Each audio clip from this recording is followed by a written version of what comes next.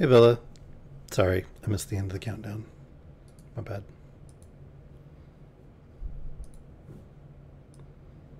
A little scattered at the moment.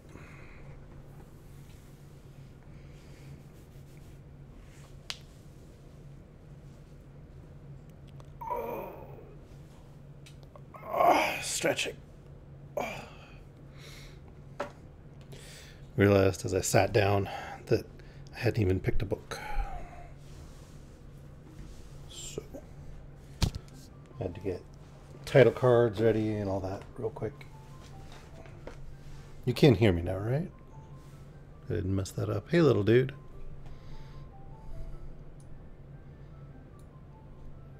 Everybody can hear me? Yes? No? Maybe? Does 8-ball still work?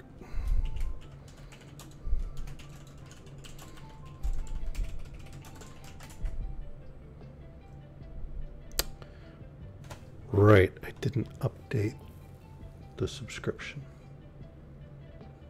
I'm not sure 8-ball's worth it. What do you guys think? Is 8-ball worth like $20 US a month? I don't think we use it enough to justify that. Could be wrong. Not worth it. Okay.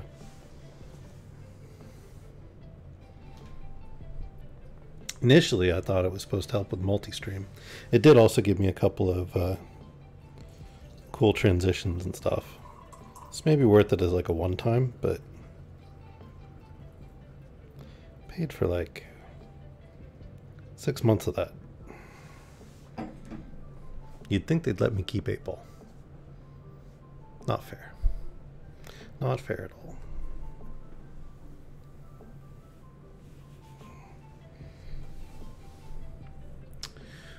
Oh, I suppose I ought to throw out a couple of promo posts real fast.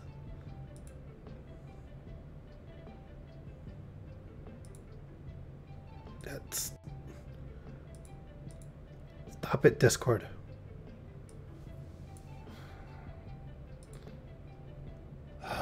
Discord was trying to be helpful. Helpful is not helpful. Why don't they understand that? Do not throw up a whole bunch of prompts that I can't close out of that interfere with me doing what I need to do in a rapid fashion. Don't like it. Do not like. Let's see. Sorry about the short stream earlier this week. If you guys listen to it, I think it should be fairly apparent, fairly obvious, as it were, what was going on. It's a really good excuse, I think. Only get to use it once in your life.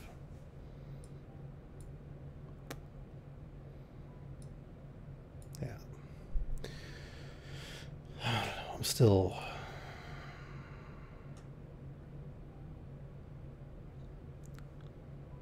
I got the feels, man. All the feels. Lots of feels. Dude is never going to apologize for the shit he did. Because, you know, he can't now.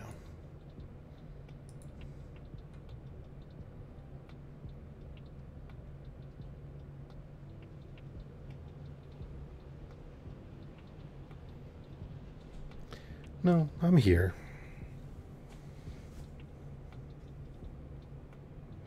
I'm here. Been talking to my sister more than I have in the last couple of years.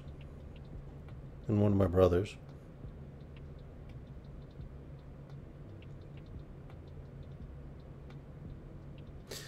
It's funny, we had a cousin post on social media about how devastated he was, and, you know, that he was such a great guy, a great uncle, and a great father.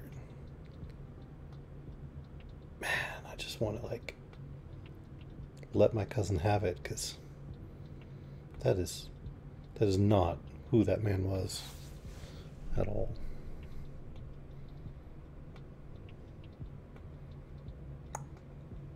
Well,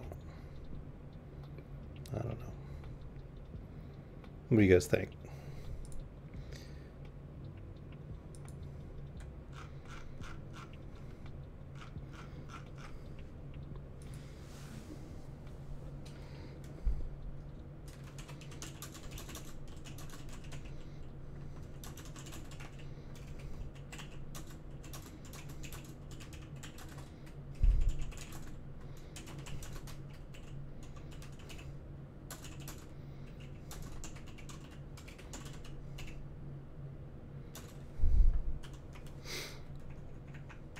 So, believe it or not, I've never read Don Quixote, which is why I picked it, because my other ones I was looking at were Three Musketeers and Gulliver's Travels, and I've read both of those.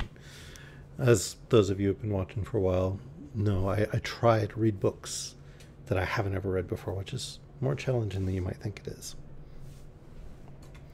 So I've read quite a few books in my life.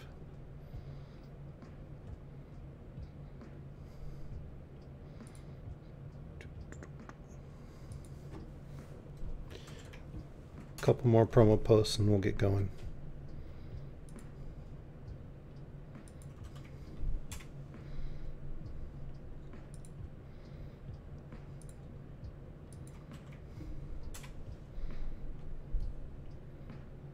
A few copies of Don Quixote? One or two, and I have read none of them. It's kind of bad, actually, isn't it? Now I feel bad. All the feels. Feels bad, man.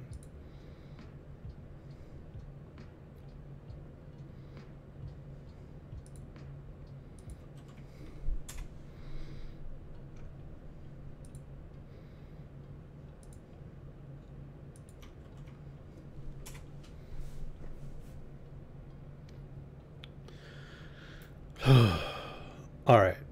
Well, I've got my tea. I've got all of you.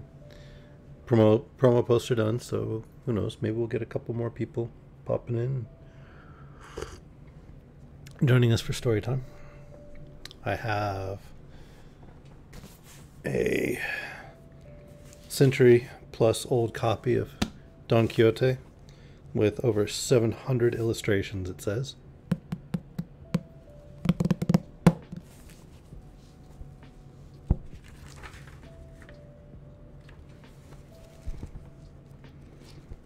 Oh yeah, all the woodcut illustrations.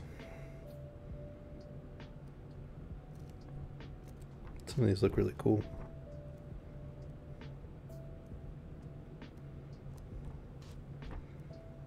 Maybe I shall post some of these in the Discord.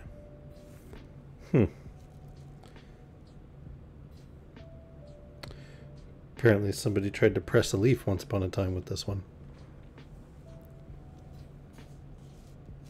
All it seemed to have done was stain the book, unfortunately.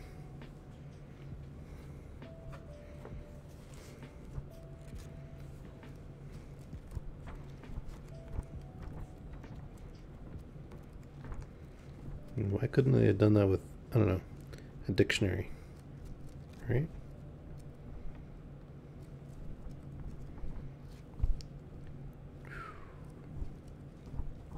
This is going to be a long one, though.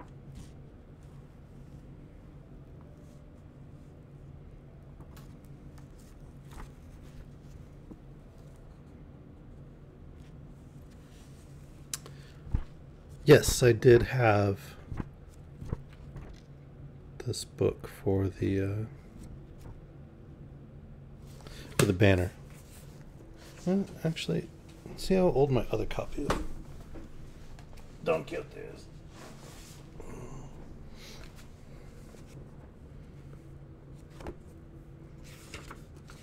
When was this one published? Ah, this one is... I can't read this one. This translation was published in 1946, so it's under copyright. But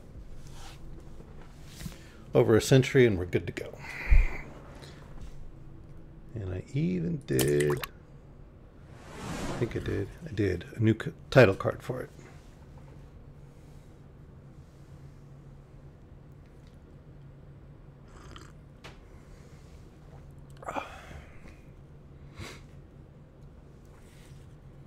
No, you didn't make me feel bad at all, Bella.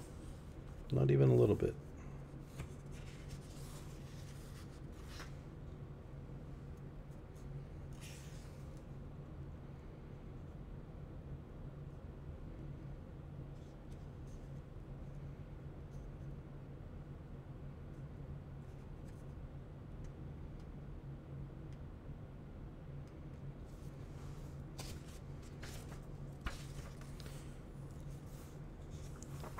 skip ahead a little bit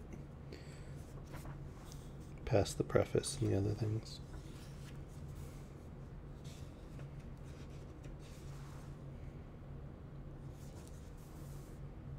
All right, here we go.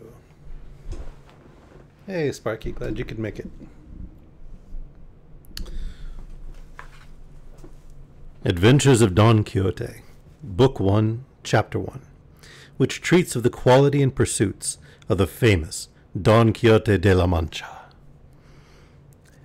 Down in a village of La Mancha, the name of which I have no desire to recollect, there lived, not long ago, one of those gentlemen who usually keep a lance upon a rack, an old buckler, a lean horse, and a coursing greyhound. Soup, composed of somewhat more mutton than beef, the fragments served up cold on most nights, lentils on Fridays, pains and breakings on Saturdays, and a pigeon, by way of addition, on Sundays, consumed 3/4 of his income. The remainder of it supplied him with a cloak of fine cloth, velvet breeches, with slippers of the same for holidays, and a suit of the best homespun, in which he adorned himself on weekdays. His family consisted of a housekeeper above 40, a niece not quite 20, and a lad who served him both in the field and at home, who could saddle the horse or handle the pruning hook. The age of our gentleman bordered on 50 years.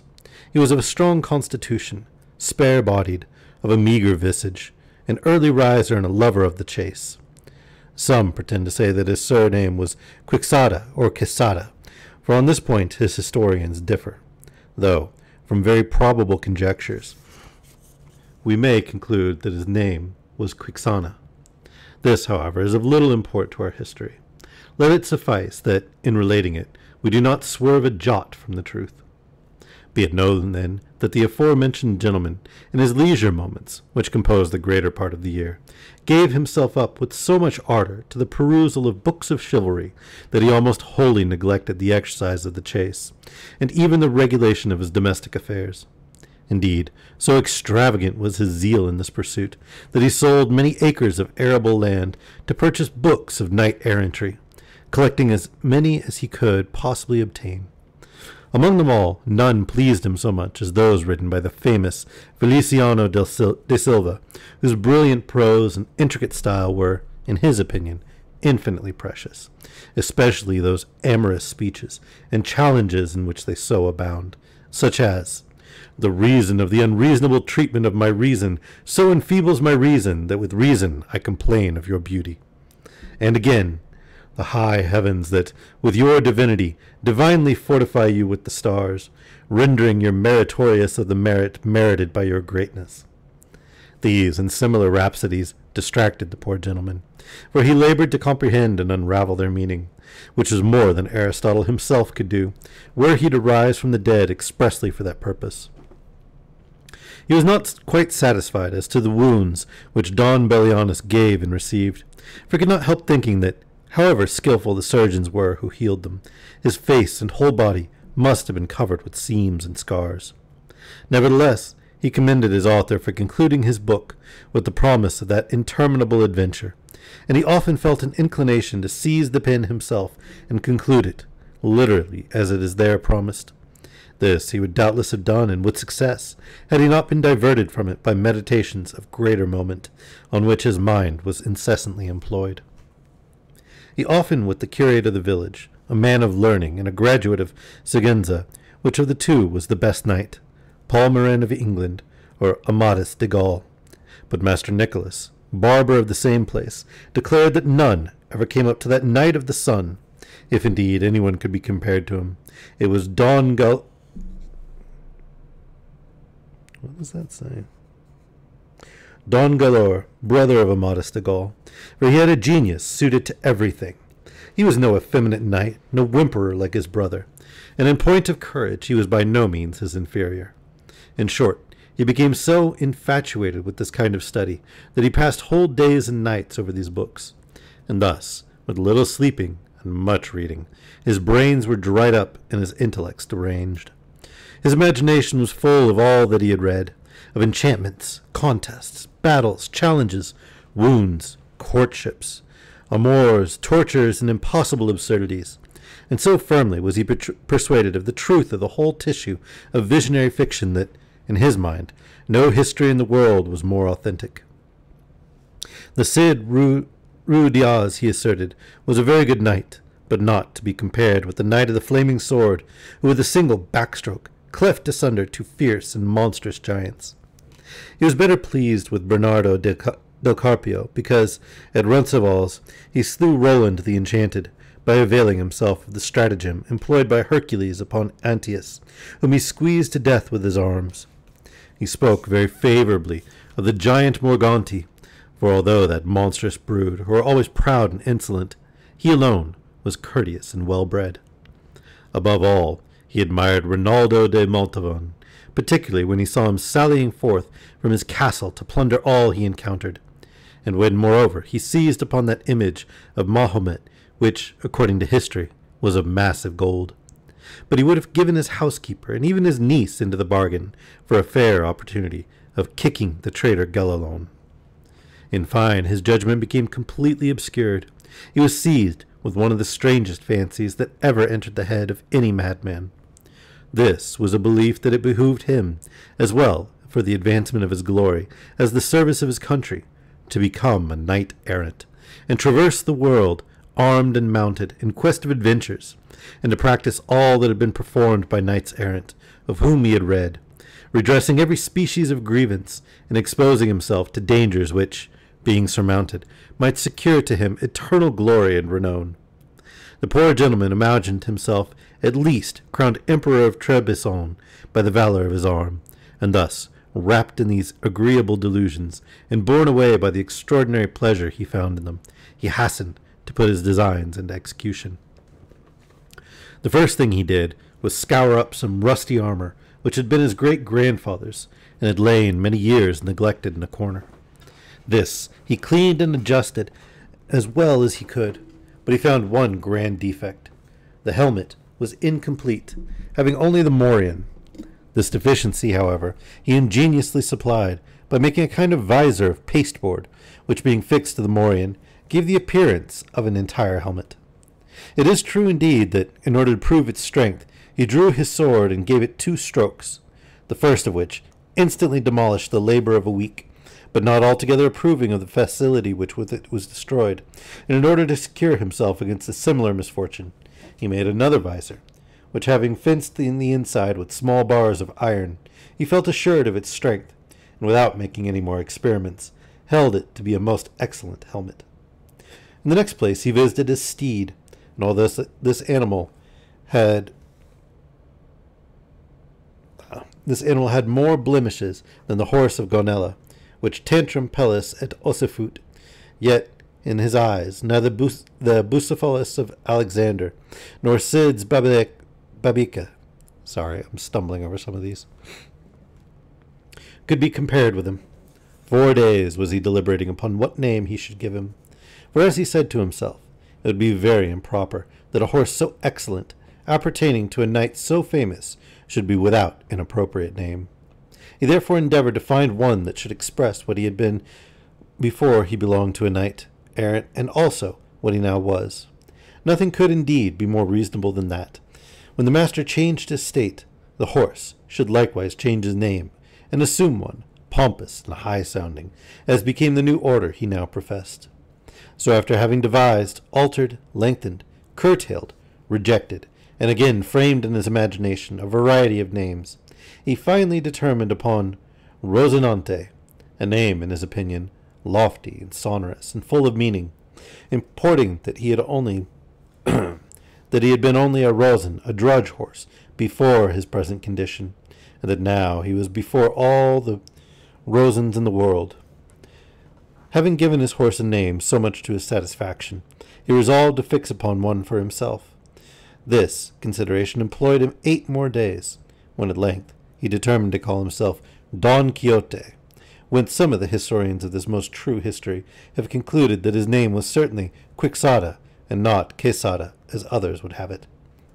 Then, recollecting that the valorous Amadis, not content with the simple appellation of Amadis, added thereto the name of his country, of his kingdom and native country, in order to render it famous, styling himself Amadis de Gaul, So he, like a good knight, also added the name of his province, and called himself Don Quixote de la Mancha, whereby, in his opinion, he fully proclaimed his lineage and country, which at the same time he honored by taking its name. His armor being now furbished, his helmet made perfect, his horse and himself provided with names, he found nothing wanting but a lady to be in love with, for a knight-errant without the tender passion was a tree without leaves and fruit, a body without a soul. If, said he, for my sins, or rather through my good fortune, I encounter some giant, an ordinary occurrence to knight-errants, and overthrow him at the first onset, or cleave him in twain, or, in short, vanquish him and force him to surrender, must I not have some lady to whom I may send him as a present, that when he enters into the presence of my charming mistress, he may throw himself upon his knees before her, and in a submissive, humble voice say, Madam, in me you behold the giant Carcusliambro, lord of the island Melandrania, who being vanquished in single combat by the never enough to be praised Don Quixote de la Mancha, and by him commanded to present myself before you, to be disposed of according to the will and pleasure of your highness. How happy was our good knight after this harangue! How much more so when he found a mistress! It is said that in a neighboring village a good-looking peasant girl resided, of whom he had formerly been enamored, although it does not appear that she ever knew or cared about it. And this was the lady whom he chose to nominate mistress of his heart. He then sought a name for her, which, without entirely departing from her own, should incline and approach towards that of a princess or great lady, and determined upon Dulcinea del Toboso, for she was a native of that village, a name, he thought, harmonious, uncommon, and expressive, like all the others which he had adopted. Chapter 2, which treats of the first sally that Don Quixote made from his native village. As soon as these arrangements were made, he no longer deferred the execution of his project, which he hastened from a consideration of what the world suffered by his delay. So many were the grievances he intended to redress, the wrongs to rectify, errors to amend, abuses to reform, and debts to discharge. Therefore, without communicating his intentions to anybody, and wholly unobserved, one morning, before day, being one of the most sultry in the month of July, he armed himself cap a pie, mounted Rozinante, and placed the helmet on his head, braced on his target, took his lance, and through the private gate of his backyard, issued forth into the open plain, in a transport of joy to think he had met with no obstacles to the commencement of his honorable enterprise. But scarce had he found himself on the plain when he was assailed by a recollection so terrible as almost to make him abandon the undertaking, for it just then occurred to him that he was not yet dubbed a knight. Therefore, in conformity to the laws of chivalry, he neither could nor ought to enter the lists against any of that order, and, if he had been actually dubbed, he should, as a new knight, have worn white armor, without any device on his shield, until he had gained one by force of arms. These considerations made him irresolute whether to proceed, but frenzy prevailing over reason, he determined to get himself made a knight by the first one he should meet, like many others of whom he had read. As to the white armor, he resolved, when he had an opportunity to scour his own, so that it should be whiter than ermine. Having now composed his mind, he proceeded, taking whatever road his horse pleased, for therein, he believed, consisted the true spirit of adventure. Our new adventurer, thus pursuing his way, conversed within himself, saying, Who doubts but that in future times, when the true history of my famous achievements is brought to light, the sage who recorded them will, in this manner, describe my first sally.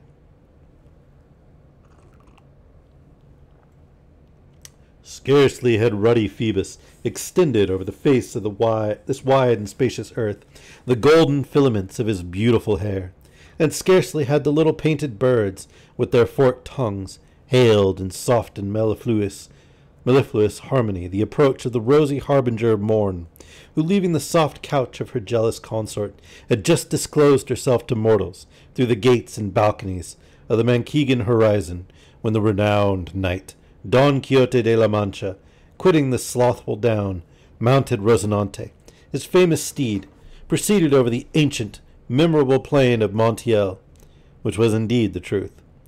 O happy era, happy age, he continued, when my glorious deeds shall be revealed to the world. Deeds worthy of being engraven on brass, sculptured in marble, and recorded by the pencil. And thou, O sage enchanter, whosoever thou mayest be, destined to chronicle this extraordinary history, forget not, I beseech thee, my good Rosinante, the inseparable companion of all my toils. Then again, as if really enamored, he exclaimed, O Dulcinea, my princess, sovereign of this captive heart, greatly do you wrong me by a cruel adherence to your decree, forbidding me to appear in the presence of your beauty. Deign, O lady, to think on this enslaved heart, which for love of you endures so many pangs. In this wild strain he continued, imitating the style of his books as nearly as he could, and proceeding slowly on, while the sun rose with such intense heat that it was enough to dissolve his brains, if any had been left. He traveled almost the whole of that day without encountering anything worthy of recital, which caused him much vexation, for he was impatient for an opportunity to prove the valor of his powerful arm. Some authors say his first adventure was that of the Straits of Lapis. Others affirm it to have been that of the windmills. But from what I have been able to ascertain of this matter, and have found written in the annals of La Mancha, the fact is that he traveled all that day, and as night approached, both he and his horse were wearied and dying with hunger. And in this state, as he looked around him, in hopes of discovering some castle or shepherd's cot where he might repose and find refreshment, he descried, not far from the road, an inn, which to him was the star conducting him to the portals, if not the palace of his redemption. He made all the haste he could, and reached it at nightfall. There chanced to stand at the door 2 young women, ladies of pleasure, as they are called, on their journey to Seville, in the company of some carriers who rested there that night. Now, as everything that our adventurer saw and conceived was, by his imagination, molded to what he had read, so in his eyes the inn appeared to be a castle, with its 4 turrets and pinnacles of shining silver, together with its drawbridge, deep moat, and all the appurtenances with which such castles are usually described. When he had advanced within a short distance of it, he checked Rosinante, expecting some dwarf would mount the battlements to announce, by sound of trumpet, the arrival of a knight-errant at the castle.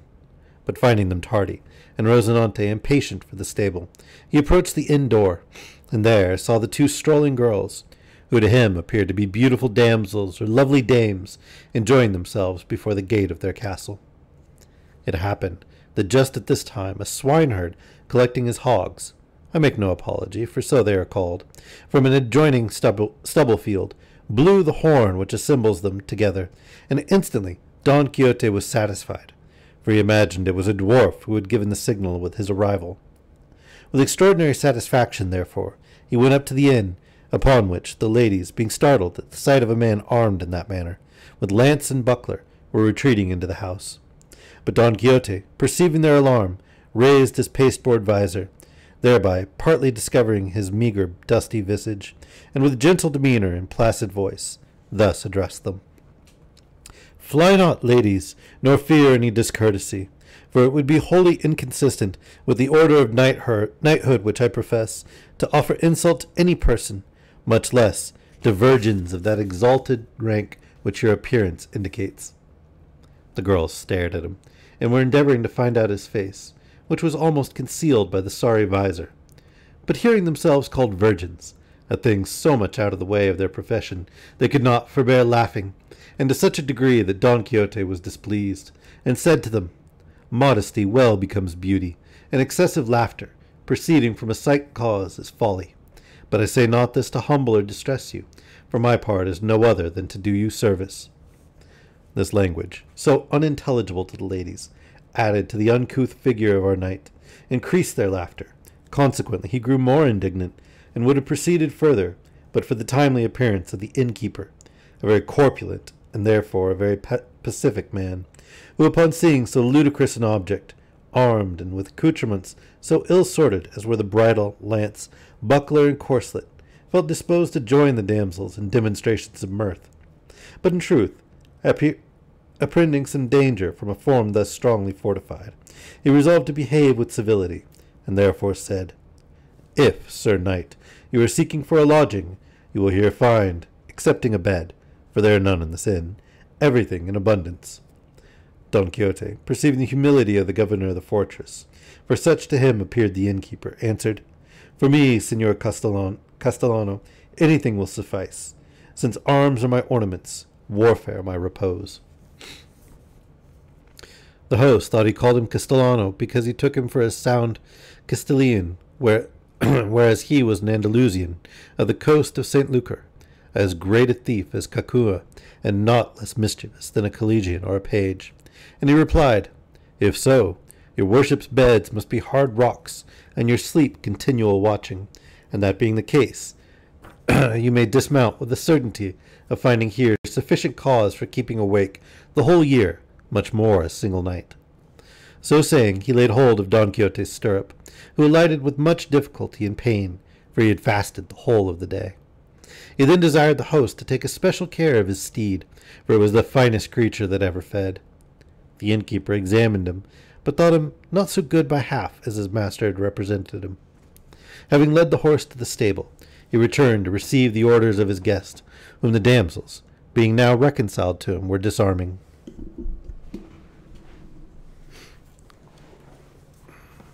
They had taken off the back and breastplates, but endeavored in vain to disengage the gorget, or to take off the counterfeit beaver, which he had fastened with green ribbons, in such a manner that they could not be untied, and he would upon no account allow them to be cut. Therefore he remained all that night with his helmet on, the strangest and most ridiculous figure imaginable. While these light girls, whom he still conceived to be persons of quality, and ladies of the castle, were disarming him, he said to them with infinite grace, "Never before was knight so honored by ladies as Don Quixote after his departure from his native village. Damsels attended upon him, princesses took charge of his steed.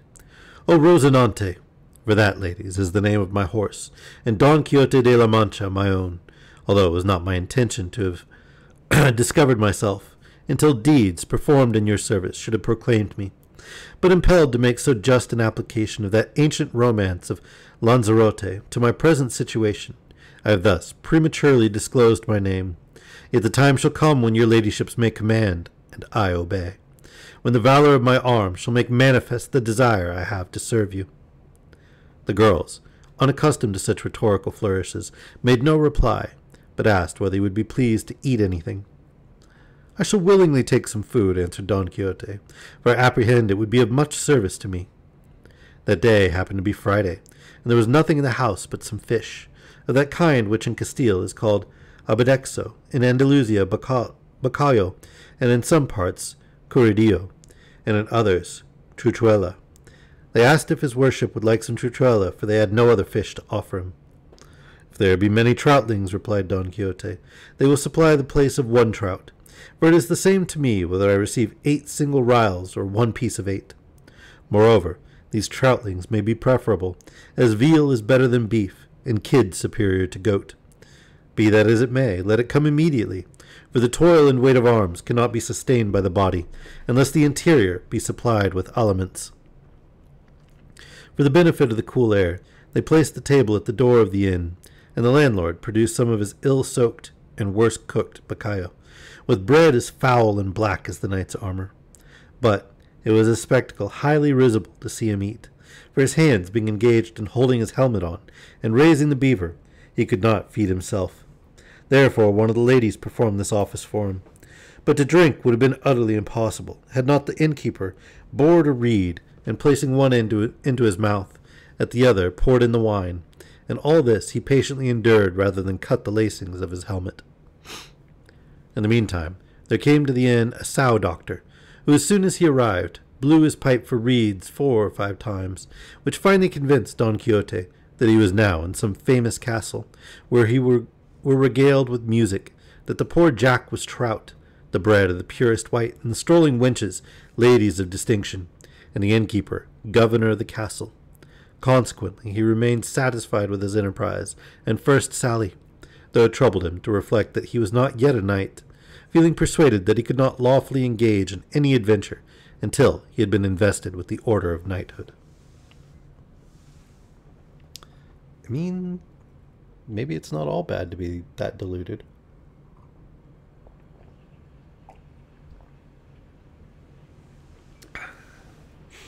Had a couple of meals that I wish could have appeared to be fine dining. Chapter 3, in which is described the diverting ceremony of knighting Don Quixote. Agitated by this idea, he abruptly finished his scanty supper, called the innkeeper, and shutting himself up with him in the stable, he fell on his knees before him and said, "Never will I arise from this place, valorous knight, until your courtesy shall vouchsafe to grant a boon which it is my intention to request. A boon that will rebound to your glory and to the benefit of all mankind." The innkeeper, seeing his guest at his feet and hearing such language, stood confounded and stared at him without knowing what to do or say. He entreated him to rise, but in vain, until he had promised to grant the boon he requested. "I expected no less, senor, from your great magnificence," replied Don Quixote. "Know, therefore, that for the boon I have demanded, and which your liberality is conceded, is that, on the morrow, you will confer upon me the honor of knighthood. This night I will watch my arms in the chapel of your castle, in order that in the morning my earnest desire may be fulfilled, and I may with propriety traverse the 4 quarters of the world in quest of adventures for the relief of the distressed, conformable to the duties of chivalry and of knights errant, who, like myself, are devoted to such pursuits." The host, who, as we have said, was a shrewd fellow, and had already entertained some doubts respecting the wits of his guest, was now confirmed in his suspicions, and to make sport for the night, determined to follow his humour. He told him, therefore, that his desire was very reasonable, and that such pursuits were natural and suitable to knights so illustrious as he appeared to be, and as his gallant demeanour fully testified, that he had himself, in the days of his youth, followed that honourable profession, and travelled over various parts of the world in search of adventures, failing not to visit the suburbs of Malaga, the Isles of Riaran, the compass of Seville, the marketplace of Segovia, the olive field of Valencia, and the rondilla of Granada, the coast of St. Lucar, the fountain of Cordova, and the taverns of Toledo, and divers other parts, where he had exercised the agility of his heels and the dexterity of his hands, committing sundry wrongs, soliciting widows, seducing damsels, cheating youths, in short, making himself known to most of the tribunals in Spain, and that finally he had retired to this castle, where he lived upon his revenue and that of others, entertaining therein all knights errant of every quality and degree, solely for the great affection he bore them, and that they might share their fortune with him in return for his good will. He further told him that in his castle there was no chapel wherein he could watch his armour, for it had been pulled down in order to be rebuilt, but that in cases of necessity he knew it might be done wherever he pleased. Therefore he might watch it that night in the court of the castle, and following morning, if it pleased God, the requisite ceremony should be performed, and he should be dubbed so effectually that the world would not be able to produce a more perfect knight. He then inquired if he had any money about him. Don Quixote told him he had none, having never read in their histories that knights errant provided themselves with money. The innkeeper assured him he was mistaken, for admitting that it was not mentioned in their history, the authors deeming it unnecessary to specify things so obviously requisite as money and clean shirts. Yet was it not therefore to be inferred that they had none, but on the contrary, he might consider it an established fact that all knights errant, of whose histories so many volumes are filled, carried their purses well provided against accidents, that they were also supplied with shirts and a small casket of ointments to heal the wounds they might receive. For in plains and deserts where they fought and were wounded, no aid was near, unless they had some sage enchanter for their friend, who could give them immediate assistance, by conveying in a cloud through the air some damsel or dwarf, with a phial of water, possessed of such virtue, that upon tasting a single drop of it, they should instantly become as sound as if they had received no injury. But when the knights of former times were without such a friend, they always took care that their esquires should be provided with money, and such necessary articles as lint and salves, and when they had no esquires, which very rarely happened, they carried these things themselves upon the crupper of their horse, in wallets so small as to be scarcely visible, that they might seem to be something of more importance. For, except in such cases, the custom of carrying wallets was not tolerated amongst knights errants. He therefore advised, though as his godson, which he was soon to be, he might command him never henceforth to travel without money and the aforesaid provisions, and he would find them serviceable when he least expected it.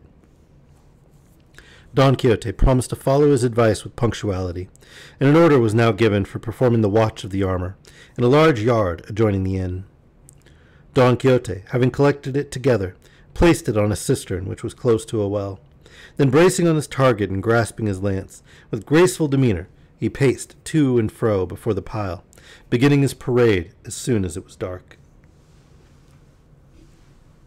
Your head spinning? I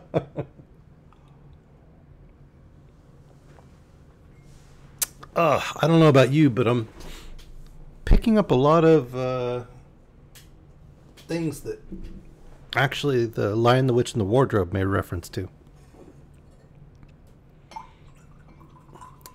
Like the dwarf Trumpkin, who would blow the horn to announce the arrival of the kings and queens of Narnia when they got to Cair Paravel. And Lucy had a magic salve, a little phial of water that a single drop would heal all wounds. So I thought that was kind of interesting.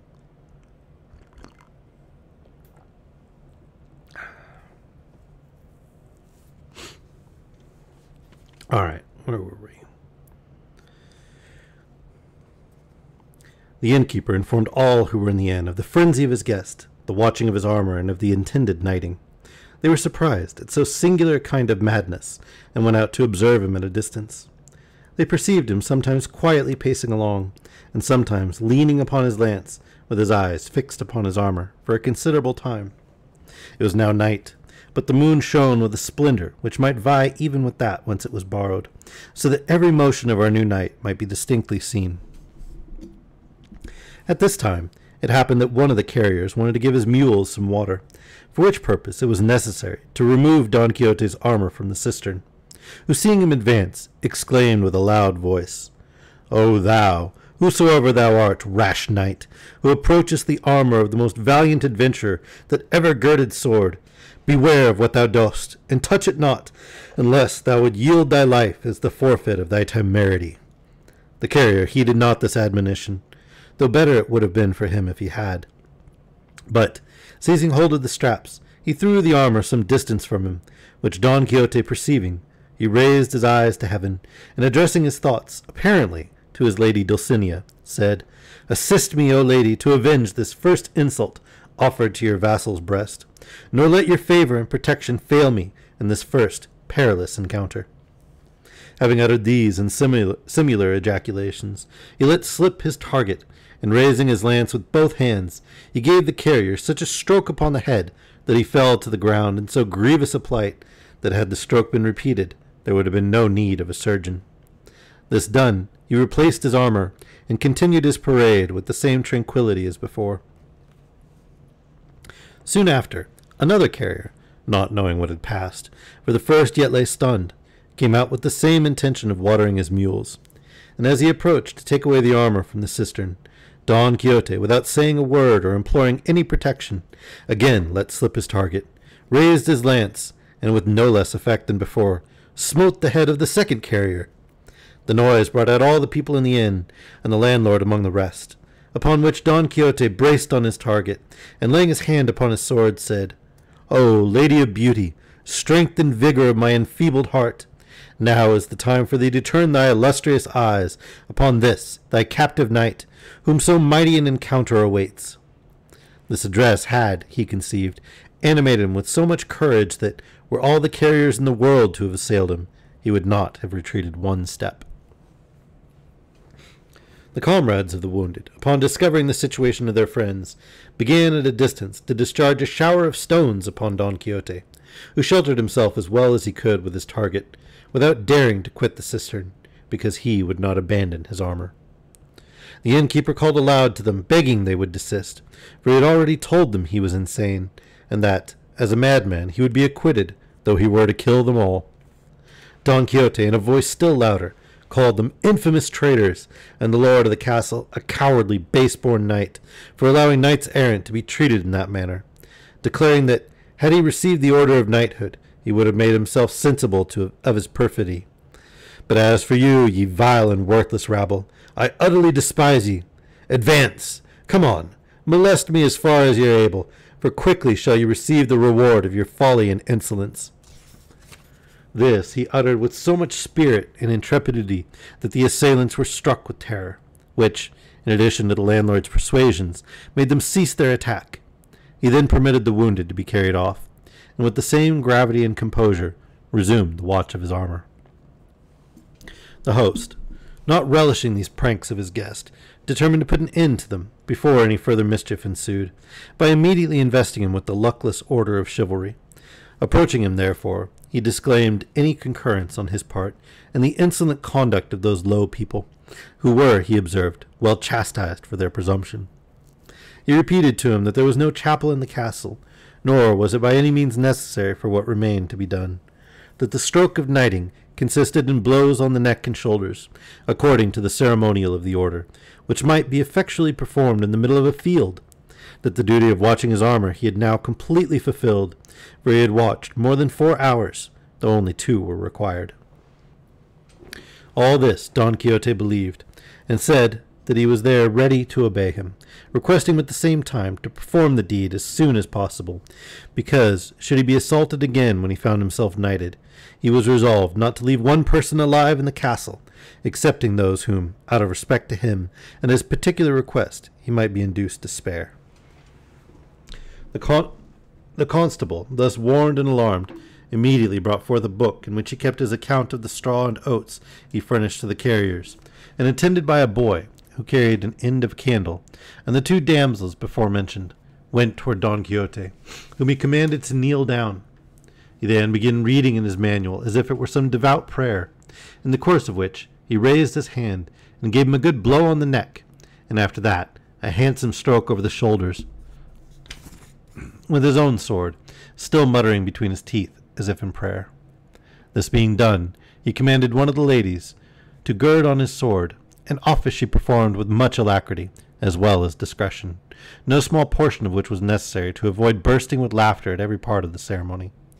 But indeed the prowess they had seen displayed by the new knight kept their mirth within bounds. At girding on the sword, the good lady said, "God grant you may be a fortunate knight and successful in battle."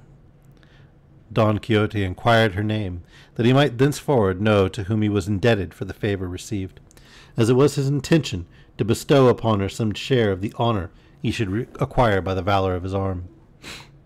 She replied with much humility that her name was Tolosa, and that she was the daughter of a cobbler at Toledo, who lived at the stalls of Sancho Bienaya, and that, wherever she was, she would serve and honor him as her lord.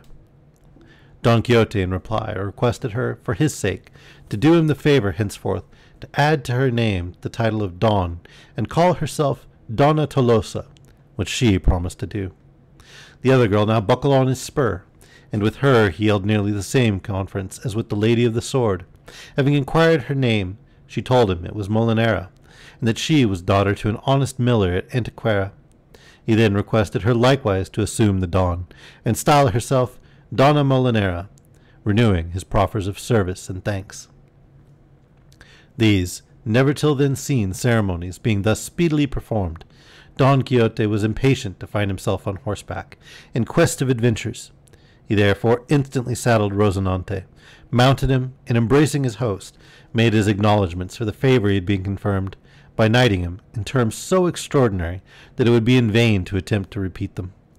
The host, in order to get rid of him the sooner, replied with no less flourish, but more brevity, and without making any demand for his lodging, wished him a good journey.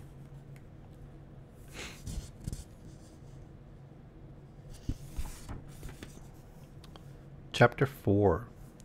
Of what befell our knight after he had sallied out from the inn. What do you think so far, Vela?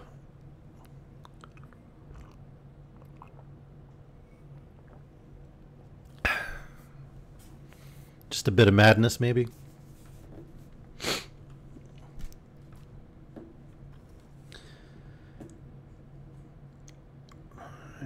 Light of heart, Don Quixote issued forth from the inn about break of day, so satisfied and so pleased to see himself knighted that the joy thereof almost burst his horse's girths. But recollecting the advice of his host concerning the necessary provisions for his undertaking, especially the articles of money and clean shirts, he resolved to return home and furnish himself accordingly, and also provide himself with a squire, purposing to take into his service a certain country fellow of the neighborhood, who was poor and had children, yet was very fit for the squirely office of chivalry. It certainly has my chewy sentences. It has some very over-the-top sentences, I'll agree with that. With this determination, he turned Rocinante toward his village, and the steed, as if aware of his master's intention, began to put on with so much alacrity that he hardly seemed to set his feet to the ground. He had not, however, gone far, when on his right hand, from a thicket hard by, he fancied he heard feeble cries, as from some person complaining. And scarcely had he heard it, when he said, "I thank heaven for the favor it does me, by offering me so early an opportunity of complying with the duty of my profession, and of reaping the fruit of my honorable desires. These are, doubtless, the cries of some distressed person who stands in need of my protection and assistance." Then, turning the reins, he guided Rocinante toward the place whence he thought the cries had proceeded, and he had entered but a few paces into the woods, when he saw a mare tied to an oak, and a lad to another, naked from the waist upwards, about 15 years of age, who was the person that cried out, and not without cause, for a lusty country fellow was laying on him very severely with a belt, and accompanied every lash with a reprimand and a word of advice. "For," said he, "the tongue slow and the eyes quick." The boy answered, "I will do so no more, dear sir. By the passion of God, I will never do so again, and I promise for the future to take more care of the flock." Don Quixote, observing what passed, now called out in an angry tone, "Discourteous knight, it ill becomes thee to deal thus with one who is not able to defend himself. Get upon thy horse, and take thy lance," for he also had a lance leaning against the oak, to which the mare was fastened, "and I will make thee sensible of thy dastardly conduct." The countryman, seeing such a figure coming toward him, armed from head to foot, and brandishing his lance at his face, gave himself up for a dead man, and therefore humbly answered, "Señor Cavalier, this lad I am chastising is a servant of mine, whom I employ to tend a flock of sheep, which I have hereabouts, but he is so careless that I lose one every day, and because I correct him for his negligence, or roguery, he says I do it out of covetousness, and for an excuse not to pay him his wages, but before God and on my conscience he lies." "Darst thou say so in my presence, vile rustic?" said Don Quixote. "By the sun that shines upon us, I have a good mind to run thee through with this lance. Pay him immediately, without further reply. Not by the God that rules us, or if not by the God that rules us, I will dispatch and annihilate thee in a moment. Unbind him instantly." The countryman hung down his head, and without reply untied his boy. Don Quixote then asked the lad how much his master owed him, and he answered 9 months' wages at 7 reals a month. Don Quixote, on calculation, found that it amounted to 63 reals, and desired the countryman instantly to disperse them, unless he meant to pay it with his life. The fellow, in a fright, answered that, on the word of a dying man, and upon the oath he had taken, though by the way he had taken no oath, it was not so much, for he must deduct the price of 3 pair of shoes he had given him on account, and a real for 2 bloodlettings when he was sick. "All this is very right," said Don Quixote, "but set the shoes and the bloodlettings against the stripes thou hast given him unjustly. For if he tore the leather of thy shoes, thou hast torn his skin, and if the barber surgeon drew blood from him when he was sick, thou hast drawn blood from him when he is well, so that upon these accounts he owes thee nothing." "The mischief is, Señor Cavalier," quoth the countryman, "that I have no money about me, but let Andre go home with me, and I will pay him all, reel by reel." "I go home with him?" said the lad. "The devil a bit! No, sir, I will do no such thing, for when he has me alone he will flay me like any Saint Bartholomew." "He will not do so," replied Don Quixote. "To keep him in awe it is sufficient that I lay my commands upon him, and on condition he swears to me, by the order of knighthood which he has received, I shall let him go free, and will be bound for the payment." "Good sir, think what you say," quoth the boy, "for my master is no knight, nor ever received any order of knighthood. He is John Aldudo, the rich, of the neighborhood of Quintanar. That is little to the purpose, answered Don Quixote. There may be knights of the family of the Aldudos, most especially as every man is the son of his own works. That's true, quoth Andres, but what works is my master the son of, who refuses me the wages of my sweat and labor? I do not refuse thee, friend Andre, replied the countryman. Have the kindness to go with me, and I swear by all the orders of knighthood that are in the world, I will pay thee every reel down, and perfumed into the bargain. For the perfuming I thank thee, said Don Quixote. Give him the reels, and I shall be satisfied, and see that thou failest not, or else by the same oath I swear to return and chastise thee. Nor shalt thou escape me, though thou wert to conceal thyself closer than a lizard. And if thou wouldst be informed who it is that commands, that thou must feel more strictly bound to perform thy promise. Know that I am the valorous Don Quixote de la Mancha, the redresser of wrongs and abuses. So farewell, and do not forget what thou hast promised and sworn, on pain of the penalty I have denounced. So saying, he clapped spurs to Rocinante, and was soon far off. The countryman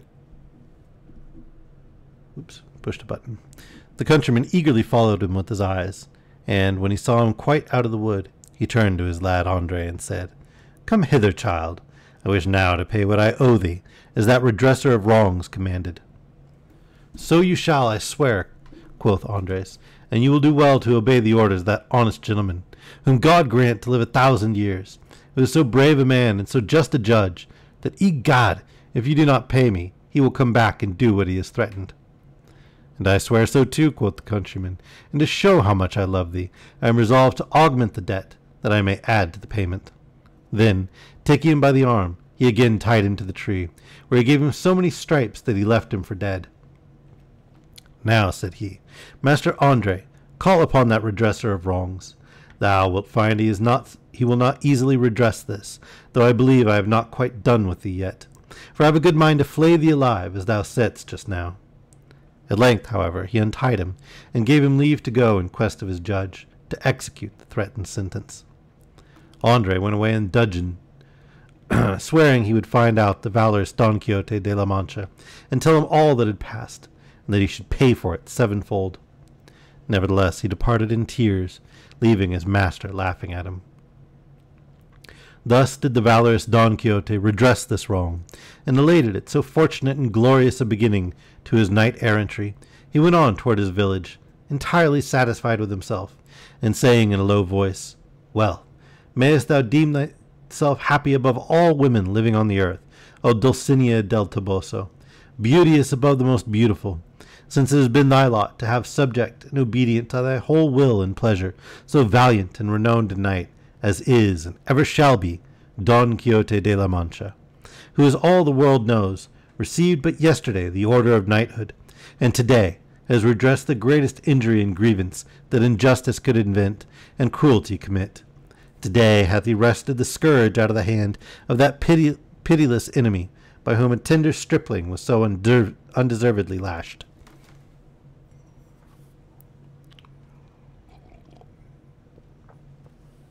He now came to the road, which branched out in 4 different directions, when immediately those crossways presented themselves to his imagination, where knights-errant usually stop to consider which of the roads they shall take.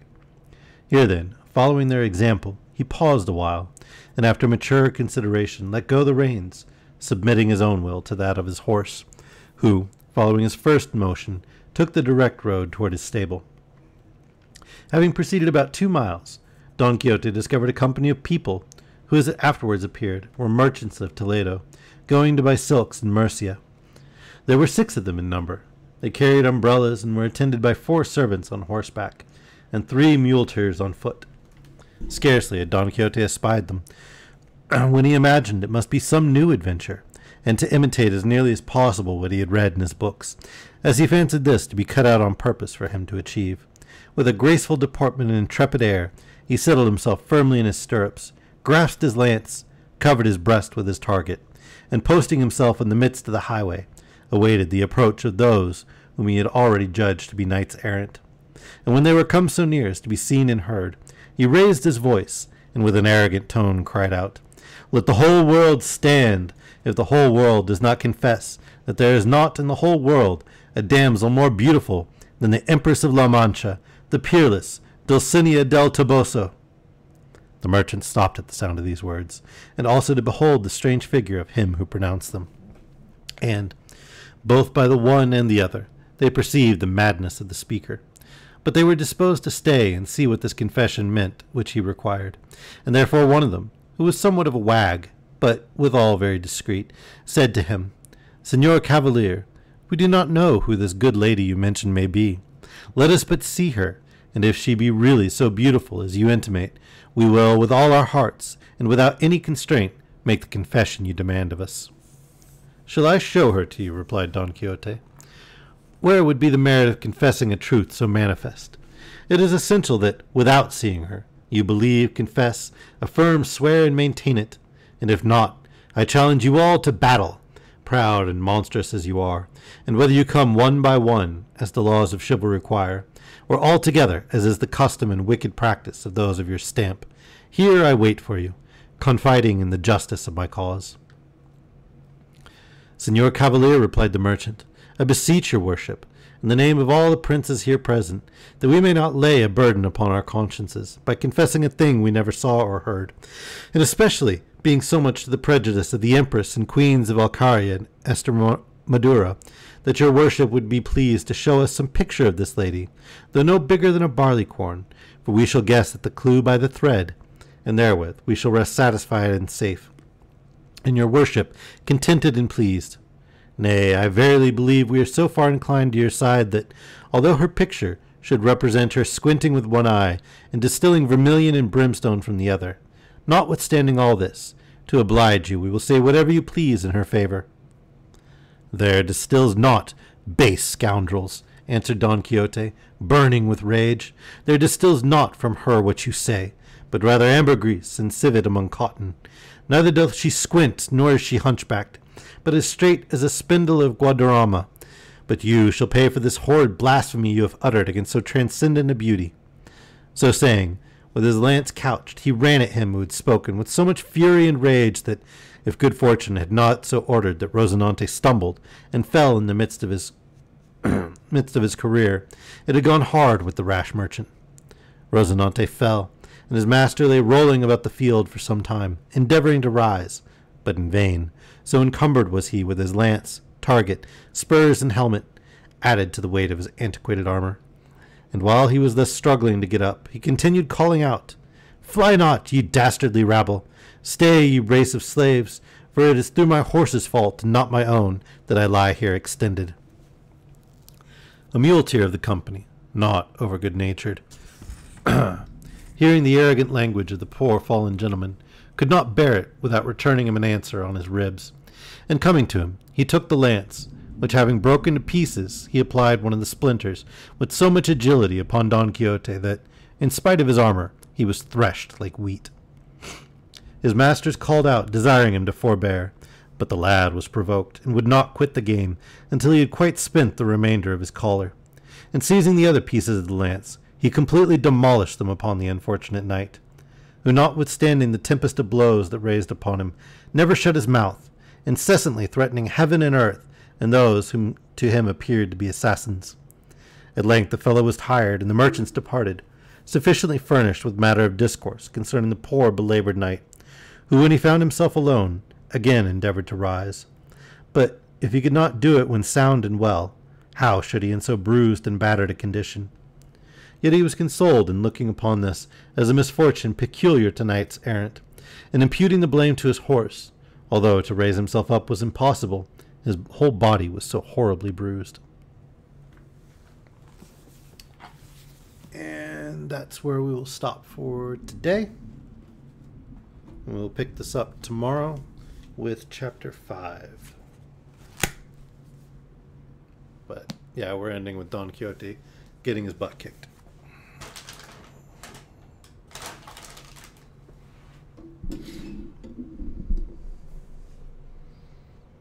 And I'll see about maybe taking some pictures of the images and posting in the Discord or something, if you guys would like that. But let me know what you thought of it. Post in the Discord. And yeah, I will see everyone tomorrow. Have an excellent morning, evening, afternoon, night, midday, midnight, whatever it happens to be, wherever you are. All right.